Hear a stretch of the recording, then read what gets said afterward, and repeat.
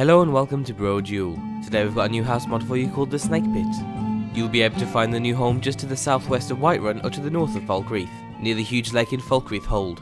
As you approach the home you'll notice its small size. It's a one-room home that has no loading screens and has fully functional windows allowing you to see the view of the lake outside. There's not much here that you consider unique, a few crafting items as well as a lot of mess. Outside you've also got a fishing deck and a small garden with some vegetables.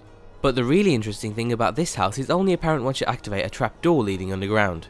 As soon as you step foot downstairs, the stark contrast when compared to upstairs is apparent. You've gone from a bright, open and innocent player home to something that's definitely more sinister. The dark underground tunnel system will lead you to a variety of different rooms. Some are simple and easy to find and others are much more hidden.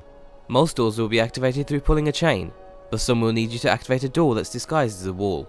There are a few traps around the floor too, like a poison trap and a swinging axe trap as you get further into the dungeon. The entirety of the underground home has a very sinister feel and has rooms dedicated to different people or groups, like an armory that's dedicated to the Dark Brotherhood and an enchanting crypt that's dedicated to Nocturnal. Each room has features that definitely set it apart from the others, like huge statues and other smaller decorations. From the main bedroom in the first part of the underground you can activate a wall and be sent deeper inside. There are no loading screens downstairs, so navigating the home is a breeze. Everything flows well and has been planned out carefully.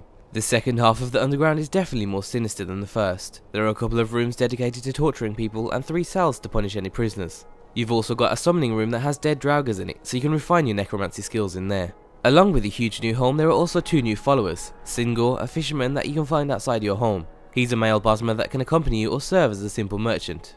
And Voline, a Dunmer female that sells rarer items and has been made to play very stealthily. She has Lightfoot, Muffle and Silence perks and she'll never be the one to initiate an attack. Overall this is one of the most unique player homes that we've seen. The mod creator Mad Frenchie has also made the fight against the Thalmor mods that we've covered in the past. So if you like the look of this mod, don't forget to check out those great quest mods too. That's all for this spotlight. Remember to leave an endorsement on any mod you enjoy using and thanks for watching.